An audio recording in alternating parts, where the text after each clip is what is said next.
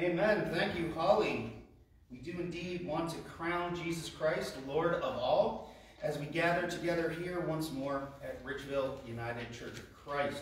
We welcome all of our sisters, brothers, members, guests, and friends, both those who are joining here in person, socially distancing, using all of our safety protocols, as well as you who are joining us online. For those who couldn't be here in person, I do encourage you to go to richvilleucc.com and you can download today's worship folder, our messenger calendar bulletin update, as well as an activity packet for the kiddos based on today's scriptures. Friends, today is the final Sunday of the post-Christmas, the Epiphany season. Today is Transfiguration Sunday, and we'll talk more about that in a variety of ways throughout service. We also have kind of a double-stuffed Oreo set of occasions that we want to acknowledge, even if only briefly. In addition to being the liturgical celebration of the Transfiguration of our Lord and Savior, today is also Racial Reconciliation Sunday. Today is a day in the church when we recall God's love and desire for justice for all people, hoping that there would be equality and that people who have either injured or been injured might find peace with one another through God's redeeming power, truth, and love. Today is also Science and Technology Sunday. This is particular to a couple of denominations, including the United Church of Christ, but it's the one Sunday a year when we take a moment to thank God for the gift of, for instance, medical miracles. The Lord has given us intelligence, creativity, and the ability to interact with the natural world with reason and with power, and that indeed does come from the Lord. So we want to thank God for everything from the ability to communicate across video technology, as well as things like vaccines. Science and Technology Sunday. And additionally, as most folks know, today is both the sacred and the secular holiday of St. Valentine's Day. Beyond the cards and candies that are customary for this occasion, I would encourage people to look into the history of St. Valentine. There are two, if not three, historical figures that the church has traditionally lifted up in honor of the historical person of St. Valentine. In each instance, regardless of the variations, this was a martyr of the faith who practiced self-sacrificial love in the way of Jesus. And so we really want to honor St. Valentine today, even as we give God thanks for our loved ones, whether they're romantic, platonic, or familial. Hey, I want to ask you guys, in a year such as this, when we're practicing social distancing, when everybody's scaled back, how do we celebrate today's holiday in such a small way? With a Valentine. All right, before we get ready for worship in earnest, I do want to remind people that Wednesday kicks off the next season in the church calendar. That's the Lenten season. And this year, our theme is Out of This World, and we are using Henry Nouwen's Steadfast Love as our congregational devotional. Those are available in the back of the sanctuary in the narthex for you to pick up, and also you can swing past the church during regular office or programming hours. If you aren't able to get here on your own, please call, text, email, instant message me, and I will make a special delivery, and we'll do that according to whatever your desires are. Pick up your Lenten devotional. Ash Wednesday kicks off Lent this week, and we are having service at 7 o'clock on Ash Wednesday. We will be practicing all of our safety protocols, and I've developed a safe way to do the imposition of ashes as well. As we continue to look at the calendar, which again you can download for yourself off of the website, this afternoon at 2 p.m., our Sunday school age COGS kids are going to be having an ice skating party at the Hall of Fame City Ice Skating Rink downtown Canton. That's $2 if you have your own skates, $4 if you need to rent. 2 o'clock this afternoon, the Sunday school age kids are having an ice skating party. If you have not yet signed up, you can contact either Elizabeth Whitaker or our Director of Youth and Family Ministries, Gary Bickle. Tomorrow is our newsletter deadline for March. This coming Tuesday, the Finance and Stewardship meeting has been canceled. I already acknowledged Wednesday we will have service at 7 p.m., which also means there will be no Bible study this week, but we will be streaming the service as well. The Stop Weight Loss group has canceled for the month of February, and Thursday evening Spiritual Life has canceled as well. Next Sunday is our monthly youth service Sunday, and Joyful Noisy offering, second mile giving. So remember to collect and share your spare change. That's a ministry that goes above and beyond our regular program budget. It either goes to Habitat for Humanity or capital improvements on alternating months. Next Sunday night at 6 p.m. is our senior high Rise meeting. Contact Gary Bickle for details on that. Finally, friends, if you have not as yet, you can swing past the church and get a copy of the 2020 annual report, as well as our quarterly budget, proposed budget, as we navigate being distanced from one another, but still remain faithful stewards of the congregation. Loved ones, we are a people who are transformed by the power of Christ in us, the image of God within all of us shining through. We are people who are reconciled to our God and called to be reconciled to one another. We are a people who have been given miraculous intellects and power to understand and engage the creation that God has blessed us with. We are a people full of self-sacrificial love on behalf of the one whose name we now sing with our opening hymn, All Hail the Power of Jesus' name.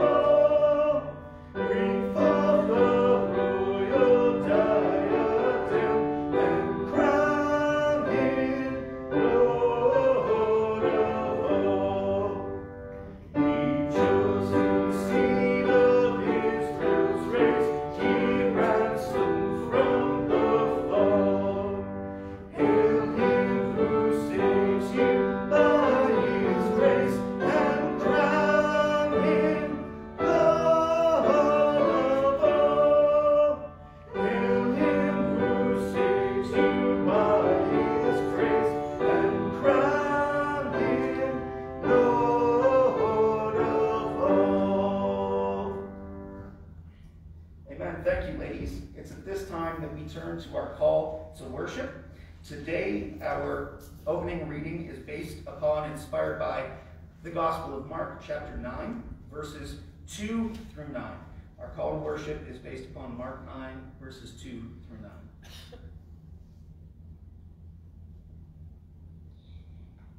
Dearest Lord Jesus, we come to you seeking fellowship with other believers in the kind of divine intimacy that Peter, James, and John enjoyed.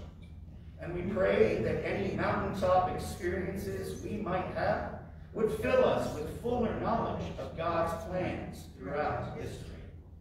Forgive us then, we humbly ask, when we do not see you for who you really are. Help us to encounter your brilliance and purity. May we receive new understanding of how the Holy One works through the law and prophets before he came to earth. Grant us mercy too, we pray, anytime our mouths get ahead of our brains or spirits. Remove the rash foolishness that fear can produce in us. Keep us from trying to put you in a box. Then the power of the perfect parent's presence will surround and embrace us. Then we will be even more convinced that you are the beloved Son of the Most High, and we will listen to you with renewed passion. In turn, we will realize that our faith is about following you and not just calling upon your name. And then, when we proclaim your resurrection, your power over death itself, our testimonies will have that much more power. Amen.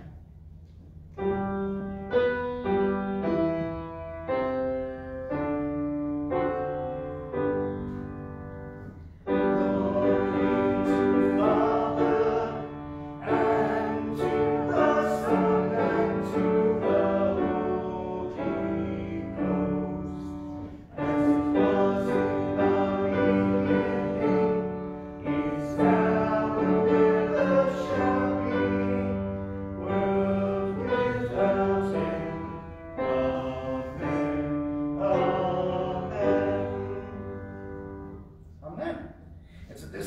turn to the center of all Reformed Protestant worship, which of course is the reading and the hearing of God's holy word. When the Lord was about to take Elijah up to heaven in a whirlwind, Elijah and Elisha were on their way from Gilgal. Elijah said to Elisha, "Stay here, the Lord has sent me to Bethel."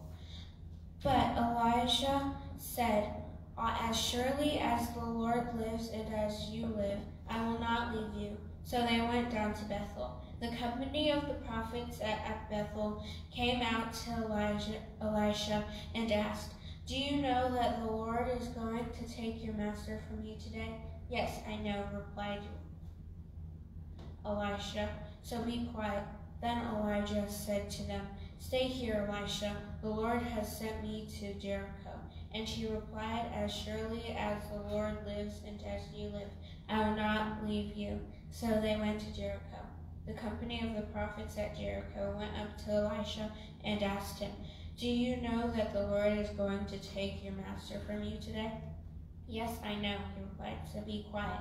Then Elijah said to him, "Stay here. The Lord has sent me to the Jordan." And he replied, "As surely as the Lord lives and as you live, I will not leave you." So the two of them walked on. 50 men from the company of the prophets went and stood at a distance facing the place where Elijah and Elisha had stopped at the Jordan. Elijah took his cloak, rolled it up, and struck the water with it. The water divided to the right and to the left, and the two of them crossed over it on dry land.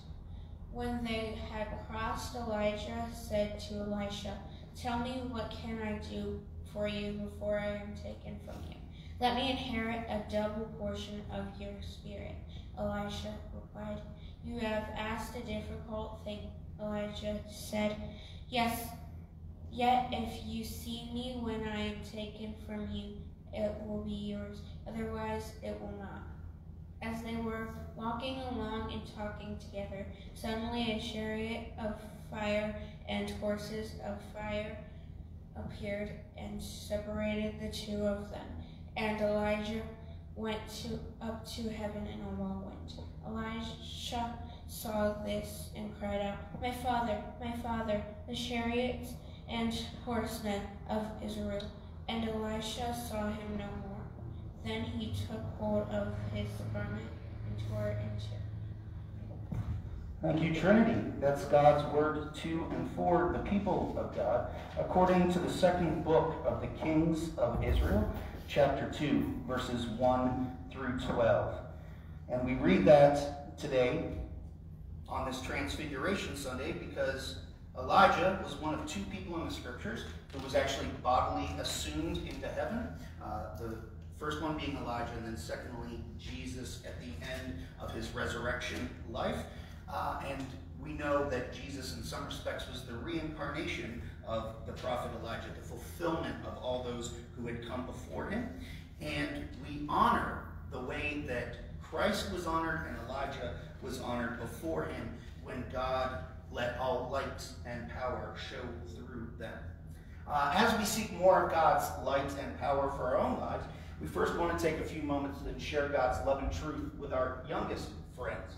Today, we have a children's church immediately following the children's message, and we're grateful for Elizabeth Whitaker teaching today.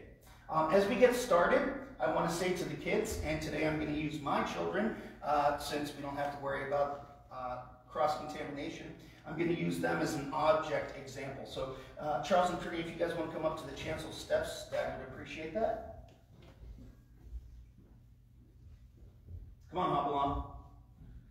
All right. So, as always, we want to get started by saying, this is the day the Lord has made. We will rejoice and be glad in it. I am a child of the Most High God, wonderfully and fearfully made. Fantastic. Every day is a gift from God. We have a beautiful sunshiny day. It might be cold. We might be expecting some snow showers later. But right now, we give God thanks that we got to wake up and breathe and be together here in worship. And every one of us is a gift from God. Every person has been imbued, has been born with the spark of God inside of them. That makes them beautiful and worthwhile, doesn't it? But we're all different, aren't we? Yeah. Some of us have strengths where other people have weaknesses, right? Some of us enjoy certain activities and don't enjoy others. Does that make people good or bad just because they're different? No, it doesn't. Some people are more athletic than others, aren't they? Hey, as we're talking about all of that, let me ask everybody, how many of us like to win? You like to win? I suppose. Yeah, well, I actually am the type of person that constitutionally, I like to win so much that years ago, I stopped playing video games. I barely play board games with my own children because I just have that competitive need to win streak in me, and I don't like who I sometimes turn into. But we all like to win, don't we? So right now, brother and sister, even though one of you might be faster sometimes, at the moment, who's going to be faster? Sissy's going to be faster because of your busted leg, right? Well, here's the thing. In today's Bible reading from the Old Testament that Trinity read for us, we have two prophets. One was the teacher, one was the student. Elijah was the teacher, Elisha was the student. And they were kind of running a race, right? They were running the race of telling God's story to other people. But Elijah was coming to the end of his life when God took him up to heaven in that flaming chariot that we read about, right? Well, Charles, let's say we were going to run a race around the church, okay? How much of that race do you think you could run right now? Half, maybe? Okay, can you see the finish line at the moment? But if Dad says there's a finish line, you're going to trust that, right? Well, that was the story of the prophet Elijah. He knew that he and his student were supposed to run the race of telling God's people about how to come back to God. That was their finish line. But Elijah wasn't going to be able to finish the race. So you know what Elijah did? All right, you know what a relay race is?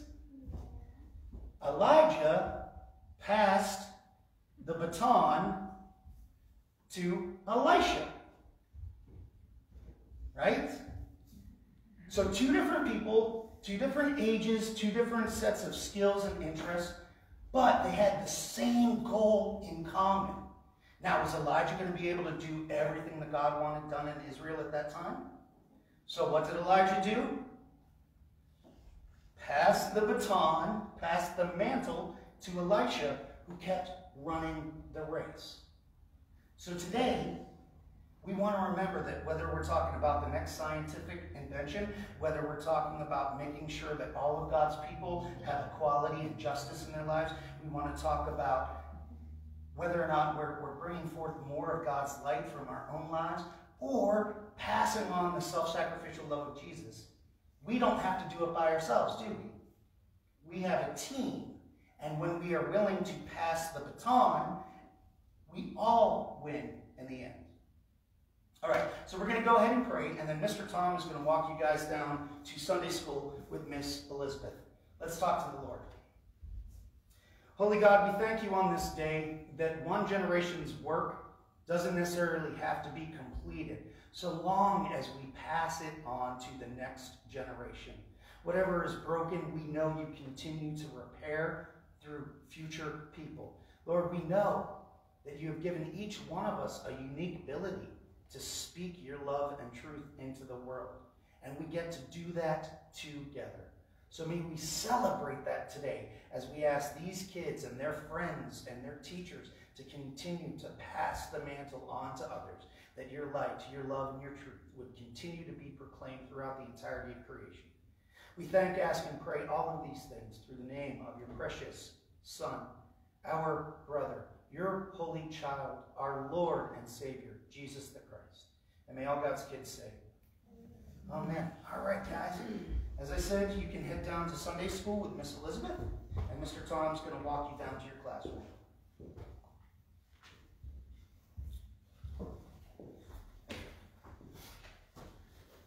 As the children move toward their time of continuing spiritual formation and Christian education, we want to ready ourselves for our ongoing conversation, the continuation of what we've been talking about already today. But before we do so, as always, of course, I need your help in asking the Holy Spirit's blessing upon our conversation. Let's pray. Giver of every good gift, author and perfecter of our lives and faith, redeemer of our sin and error, we come to you this morning and we do realize that you have lifted high the living Word, Jesus the Christ, that through him all perfect illumination came to earth in the flesh, so much so that even his earthly disciples got a glimpse of it. May we have a glimpse of the fullness of your power, of your perfection, of your purity this morning.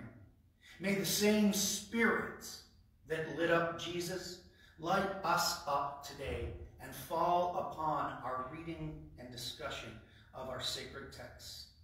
Finally, Lord, I would ask that the words of my mouth and the thoughts and meditations of each of our hearts and minds might be acceptable in your sight.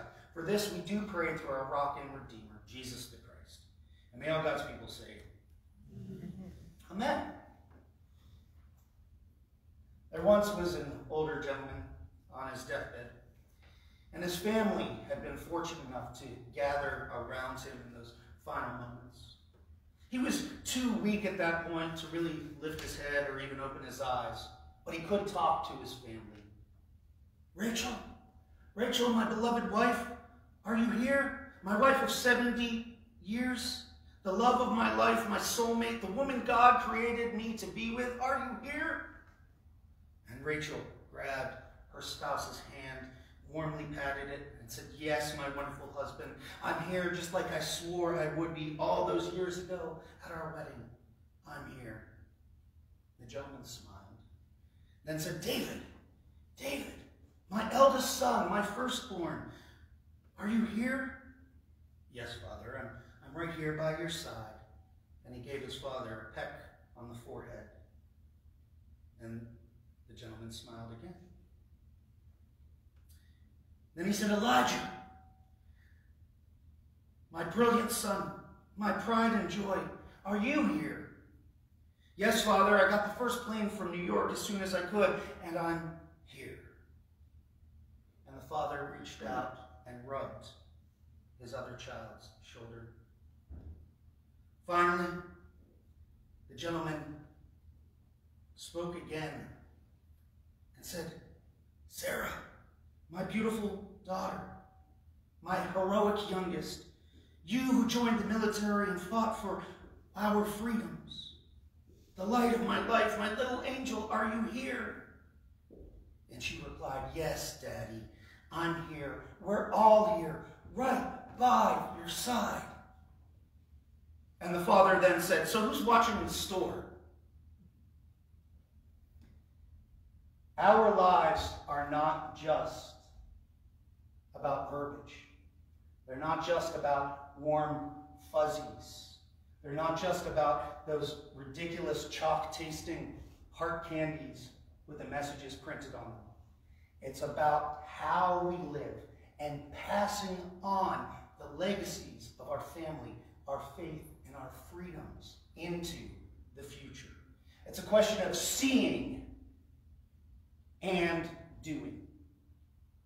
Too often in our world, our religious inclination is to see that God is good, that Jesus is holy, maybe to give it lip service and proclaim it, but how does it transform our lives? The deep and abiding Christian faith that we celebrate in a variety of ways today and we see expressed in our scriptures is an active faith, doing after we have seen who Jesus really is. To illustrate that, and in honor of Science and Technology Sunday, I want to share this anecdote about two sociologists who were sitting by the pool. One turned to the other and asked, have you read Marx? The second one replied, yes, those darn wicker chairs.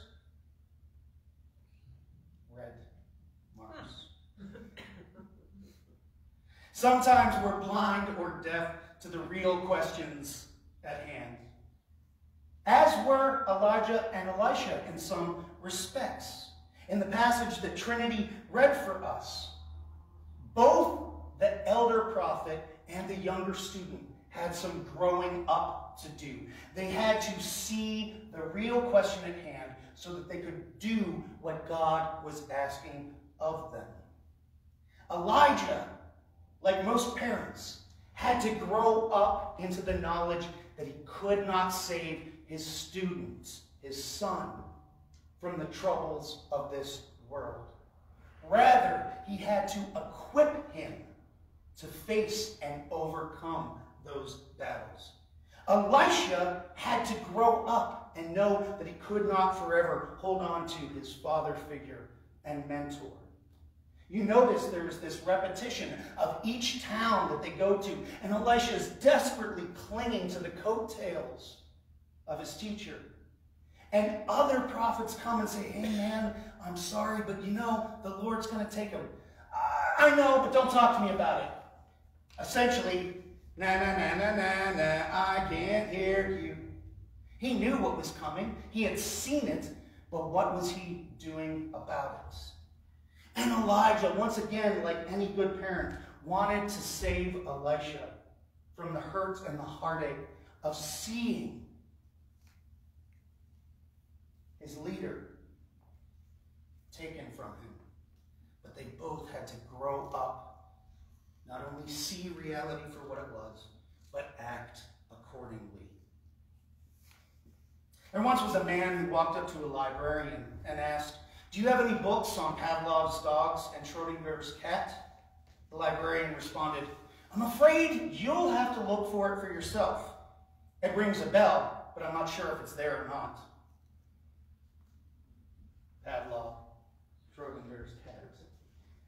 Nevertheless, the issue is, once we hear the good news of Jesus, once we have seen the Lord esteemed and glorified and transfigured, then, like his own disciples, we have to come down off the mountain, get back out into the world, and do something about what we have seen and heard. We must not only practice the faith ourselves, but pass on the mantle, which Elijah quite literally did for Elisha.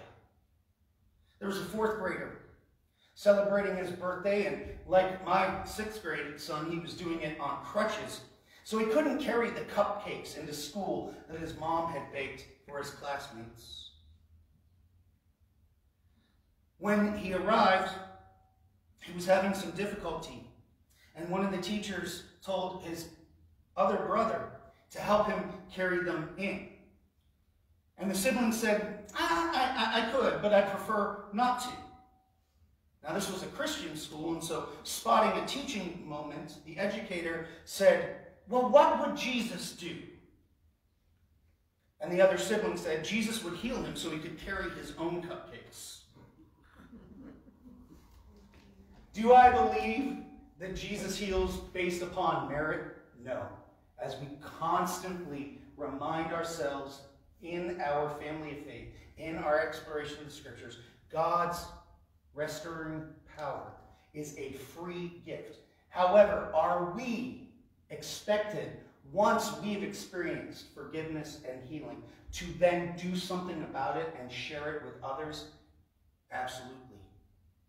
Notice that at the moment of the transfiguration, when Jesus and the disciples are at the top of the mountain, that place which represents closeness to God, that place which represents when God handed the Hebrew people rules for living, or the covenants, the 10 commandments, the Torah, that place which represented interaction between the divine one and earthly prophets, on the Mount of the Transfiguration, after Jesus was illuminated and his students saw it, notice that, what did they want to do? They wanted to stop and build tabernacles for Elijah, Moses, and Jesus. They wanted to box the Lord in and keep that moment hermetically sealed. But immediately after that suggestion is offered by the disciples, the voice of God from heaven says, "This is my beloved Son. Listen to him." God didn't say, make a pretty banner, wave a flag. God didn't say, erect a synagogue here. God said, "This is my Son. Listen to him." The teachings of our Lord and Savior, our brother and Rabbi, Jesus, were referred to as the way, meaning it was a way to be walked, a doing, and not just a seeing, speaking about, or merely believing. As the Christian and poet W.H. Auden wrote, Christ did not enchant men. He demanded that they believe in him, except on one occasion, the Transfiguration. For a brief while, Peter, James, and John were permitted to see the Lord in his glory. And in that brief moment, they had no need of faith. But the minute the vision vanished, and the memory of it did not prevent them from forsaking Christ when he was arrested, or Peter from denying that he ever knew him, the moment that the vision vanished, they were called to believe and to act, to do and not just see. In fact, there are two types of people in this world. Those who can extrapolate from incomplete data sets. The God of this age has blinded people. Today's reading from 2 Corinthians tells us. Those who can extrapolate from incomplete data sets. Two types of The God of this age has blinded people, we are told in today's 2 Corinthians reading. What does that mean? As we started this message time with, sometimes we're not asking the right questions. We're not hearing the right counsel. We're not seeing reality for what it is. But the good news that Paul writes about in 2 Corinthians is that our eyes have been unveiled. When we see the fullness of the glory of the purposes of Jesus the Christ, we are then empowered to go and face the whirlwind, as Elisha had to. Did you notice that? As his mentor was assumed into heaven, he had to look at the devastation he was personally experiencing in order to move beyond it and carry the prophetic message into the next generation. That double outpouring of the Lord's Spirit was only granted to him if he would face facts and acknowledge them for what they truly are, and then to do something about it. There is so much substance and content in each of today's three readings that we only are glancing at the surface. But for now, based upon our texts, I want to offer this. As much as we all need those moments of uplift, we are called to come down off the mountain. As much as we want to win and we want to protect and preserve future generations, we have to pass the baton on. Consider how each great moment in human history has never been fully realized. During the month of February, in this nation, we celebrate Black History Month. Do you think that Dr. King's dream has been realized yet? We continue to pass the baton like Elijah did to Elisha. Come down off the mountain. Share the mantle with the next generation. Forget head knowledge and lip service. Show and tell others what God has done in your life, who Christ appears to be to you. Think about it as a child in preschool. Show and tell. We don't just see, we do, and we pass it on. 2 Corinthians refers to believers as servants who make themselves such to others. Servants who preach Christ, glorified, magnified, transfigured. Preach Christ and not themselves. So we have to put some skin in the game and do something about what we've seen. The Lord is so good and gracious that not only are we transformed, but we are transforming through the same power, the same authority, the same Spirit that let those disciples know that Jesus was the fulfillment of both the law and the prophets, and much, much more. Can you see what I'm saying? Let's do something about it. Amen.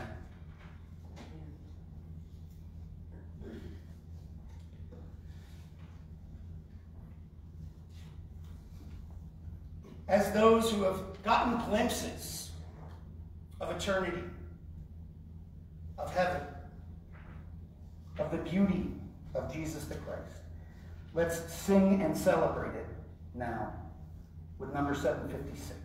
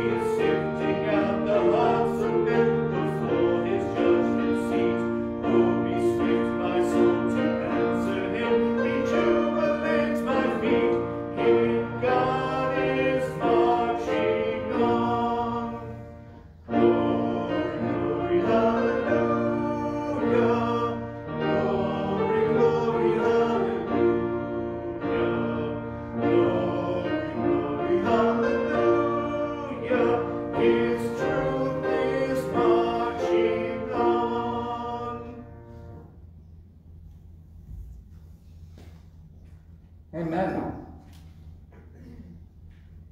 God's truth continues to march on for us in this world in a variety of ways. And one of the most beautiful and in some respects easiest ways that happens is when we share our lives together through our prayer journeys.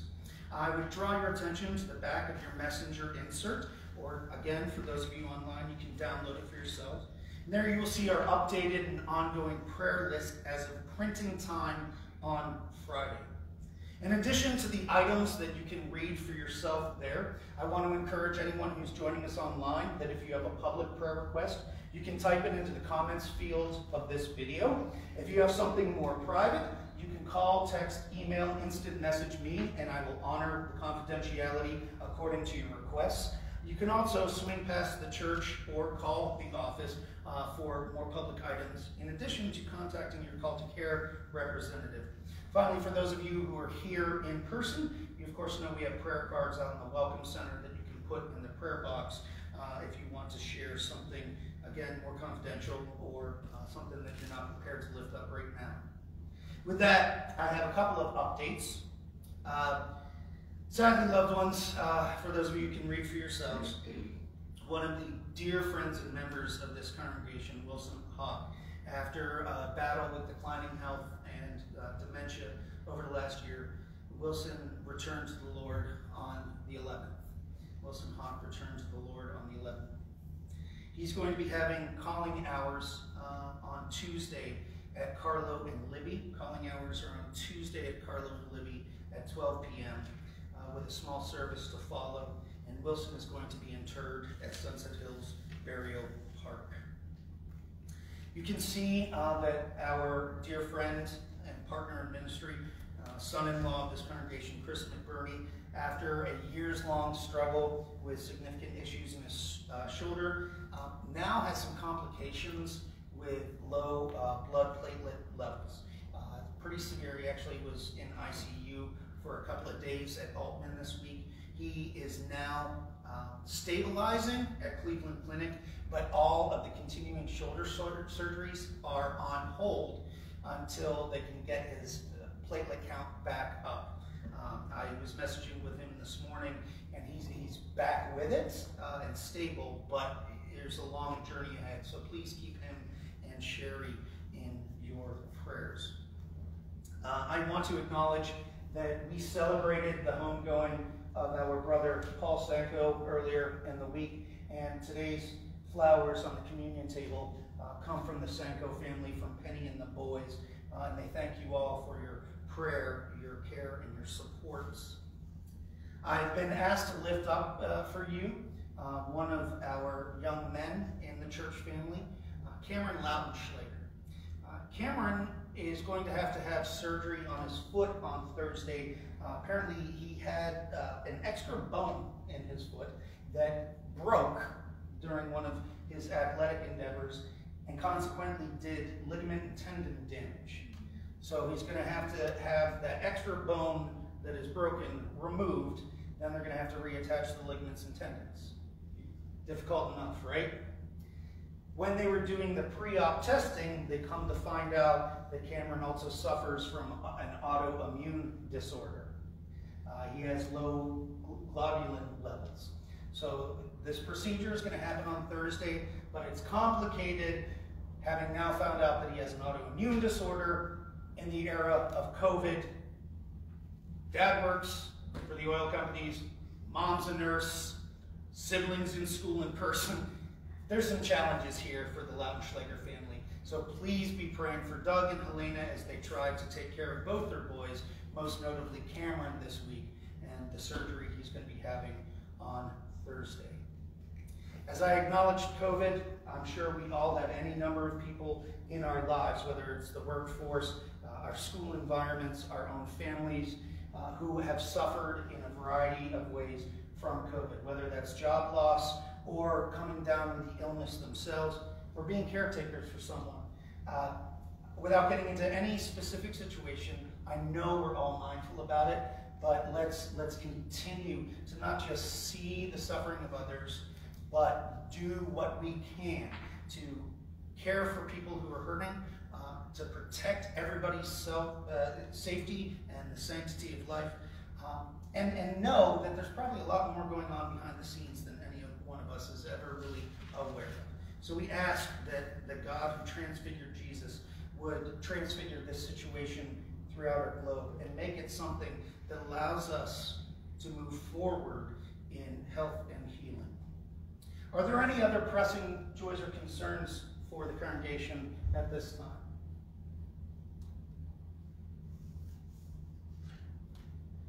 Seeing none, I'd ask that you would remember that whenever two or more gather in the name of Jesus, he's present in their midst. The same Jesus who said that if we ask for anything in his name, he will grant it to us. The same Jesus who assures us that his Spirit is at work before we can ever fully formulate a word of request on our own lips. Let us approach God knowing that the Lord has been listening, is active. Let us listen to and for God's voice even as we speak with the Holy One now.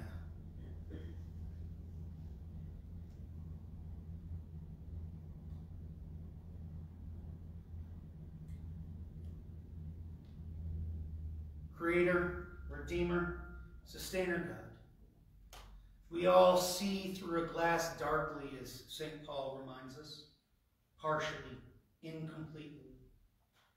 But we are fortunate in the Christian tradition to have received a glimpse of the beauty and the glory that is ours through your Son, Jesus the Christ.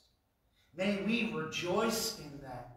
May we tell others about it, and may it transform our lives into agents of the kingdom on earth, the kingdom of heaven here and now. And we need your presence and that power, because this world is not yet the perfection of the world to come. It is broken. It is a work in progress, and we are an under construction people. So grant us a new indwelling of your Spirit. Give us creativity and discernment. Grant us energy and endurance. Give us passion and power. May we be filled with the kind of love that can destroy every barrier wall of hostility. May we always look forward to what you will yet do in this world and in the world to come.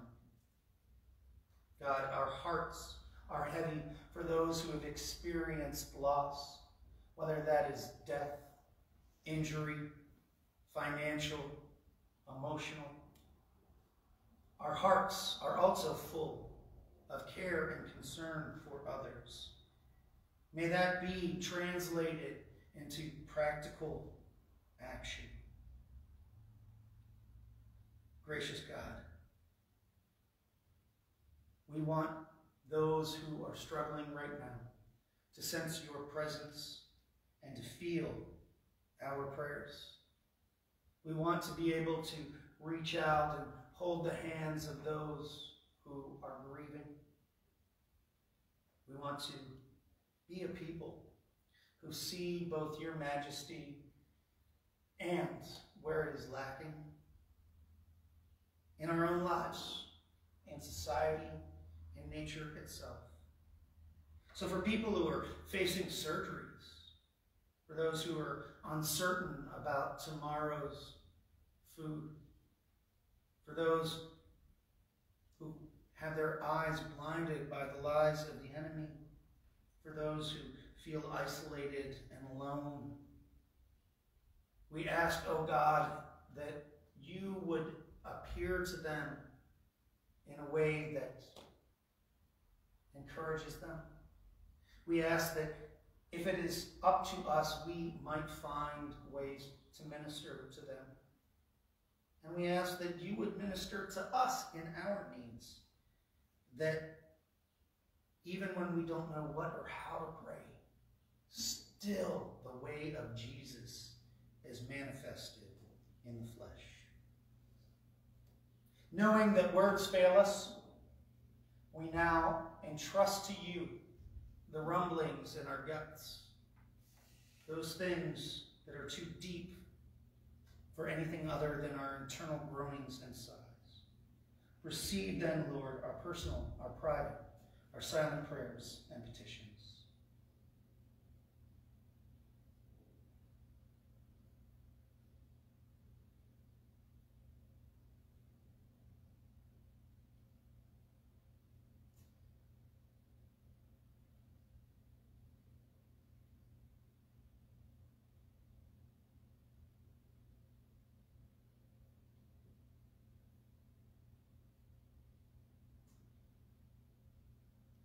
In the middle of winter, when the snow blankets the ground and the air is crisp and still, we're also able to hear the chirping of birds. If we peek just beneath the top layer of snow, already spring plants are beginning to bud and send shoots forward. So God, may that encourage us. May we be those who on this St. Valentine's Day remember that when we give of ourselves for others, we are honoring Christ and his self-sacrificial love. And that love will be made complete. May we look forward in optimistic realism toward what you yet want to reveal in humanity. May we always be working for the restoration of all of your children. And we do these things because Christ did it first for us. So now we renew our commitment to the will and way of our Lord and Savior, praying together the prayer he taught his own disciples, saying, Our Father, who art in heaven, hallowed be thy name. Thy kingdom come, thy will be done, on earth as it is in heaven. Give us this day our daily bread, and forgive us our sins as we forgive those who sin against us. And lead us not into temptation, but deliver us from evil. For thine is the kingdom, and the power, and the glory forever and ever. Amen and amen.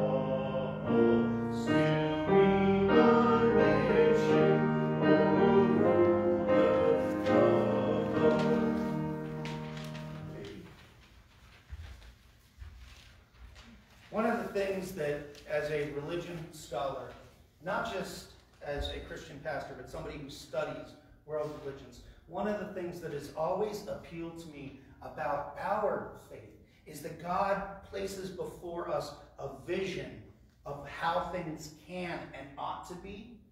God invites us to participate in the restoration of a broken world and the building of the kingdom.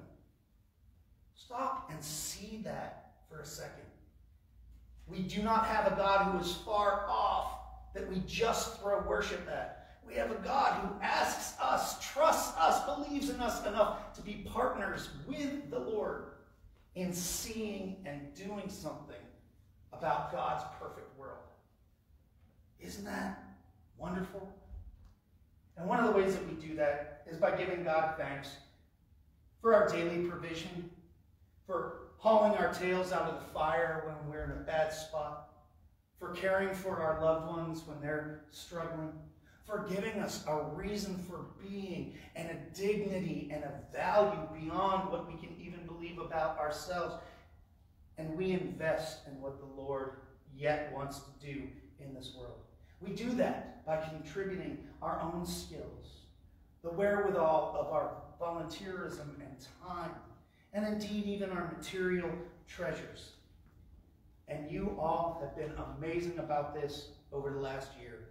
In a very odd period of time for the church, you have been generous and faithful. And this ministry has continued not only to take care of each other in unique ways, but we have continued to care for the community beyond our four walls, invest in mission and ministry around the globe and down the street. I give God thanks for that. And out of thanksgiving for one another, we want to bring forth our tithes and our offerings.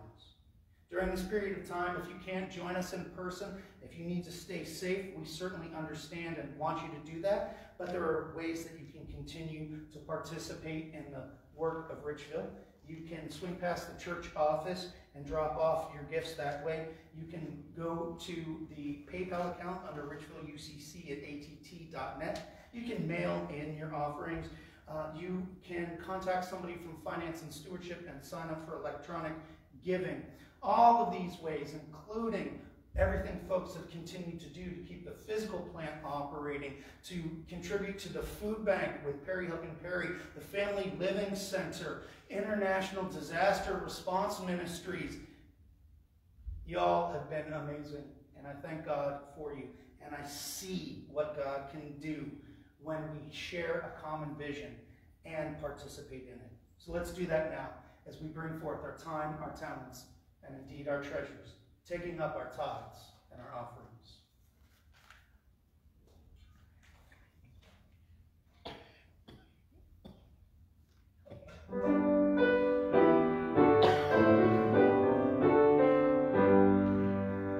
Glory be, blessings flow, praise Him, all creatures here below, praise Him above, ye heavenly hosts, praise Father, Son, and Holy Ghost. Amen.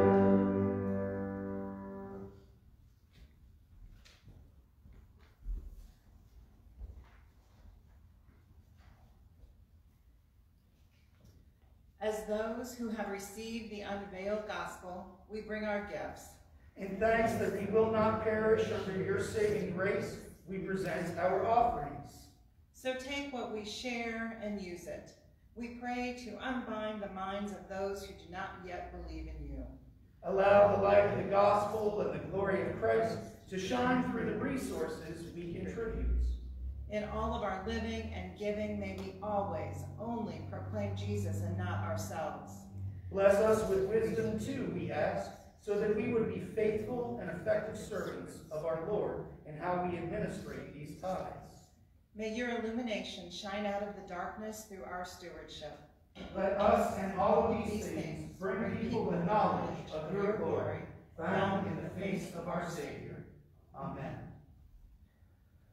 Beloved, let's look out into a world that sometimes doesn't look pretty, but let us see beyond the veil of darkness to the light of Christ that is coming into the world, and it's coming through us as well as the word that we can read and see for ourselves.